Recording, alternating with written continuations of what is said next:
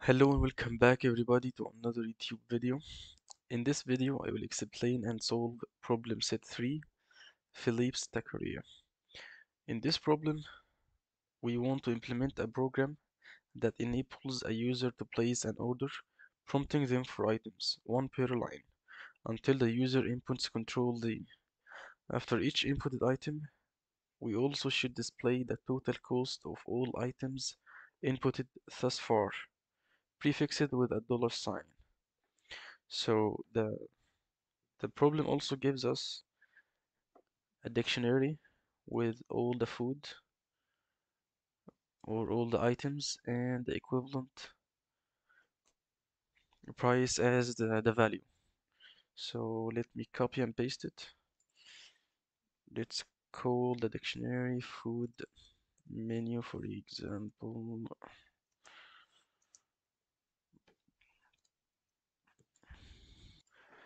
And since we are going to ask the user for an item until the user inputs control D, let's actually make a while loop.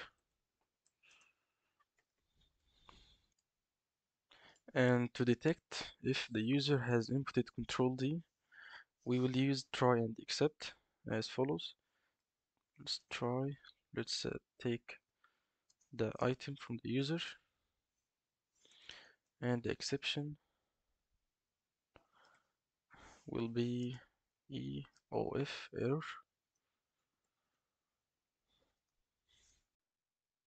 So print should be enough because print, if you recall, after the function evaluates, it automatically prints a new line. So now we have handled the control D. Let's continue our program. Yeah, but let's also break after the user inputs control D because that's when we are going to end our program. And let's continue. Now we have an item input from the user.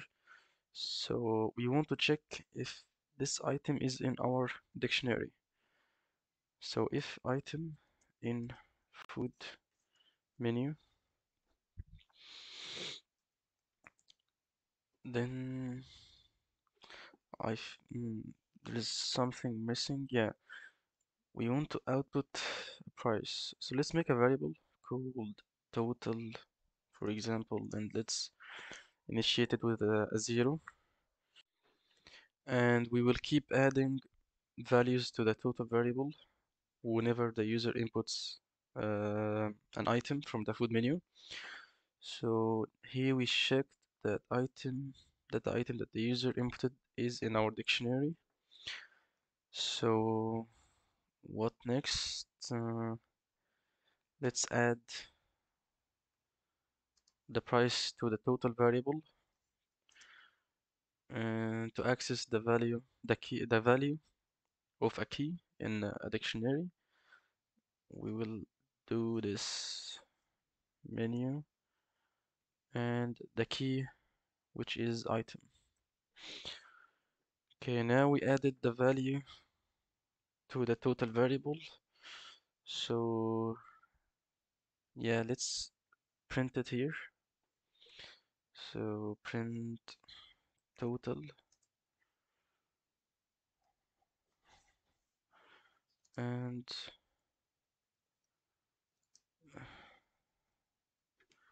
okay, great. Let me see. I think this works. But yeah, in the problem, it mentioned that it should be case insensitive. So, and since our dictionary is title cased, so let's force the item to be title cased as well, and we can use the title method for this. I think this should be enough. Let's try out some examples.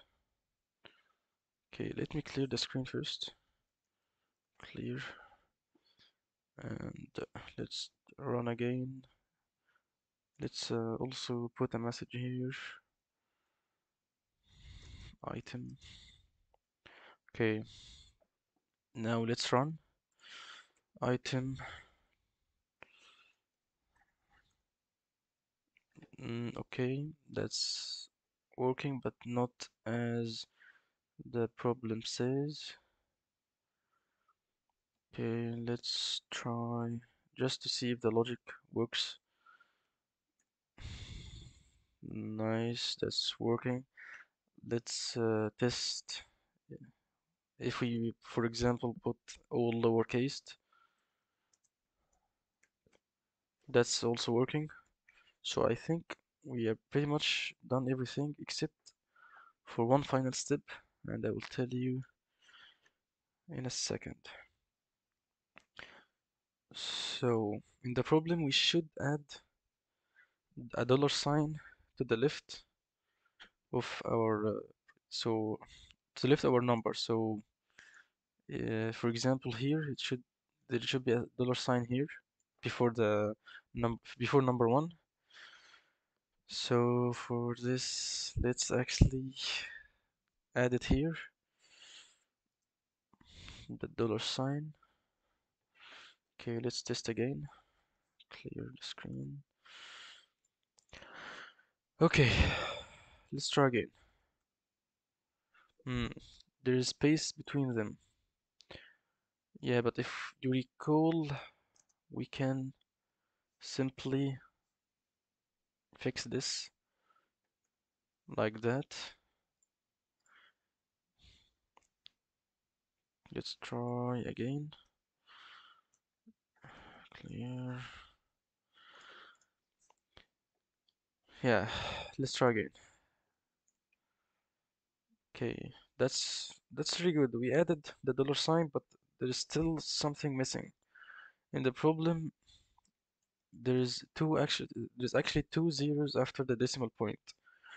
So in order to format the total in this way, we can use the if string like this. If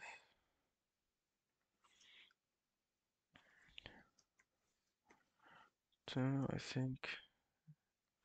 But give me a second, let me check if that's correct. I think there's something missing here. Yeah, there is a no, not. It's actually 2f, and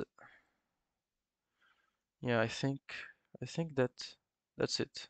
But let me try and see. Clear. Okay, let's try once more time and see if the format is correct. Okay, nice. I think we pretty much done everything needed, but let's actually test if I, for example, mm, inputted cat, for example, which is not in our dictionary. So let's see what happens here. Okay, it prompts me again for item. So if you don't know why that's the case, let me show you where this happens. So if the item is in the food menu, this code will evaluate. Otherwise, we will iterate another loop. So if the item, for example, cat, is not in food menu, the code will just the while loop will just start again. So I think everything is explained. Yeah. So if you have any question, leave a comment down below. And that's it. Thank you for watching and stay tuned for upcoming videos.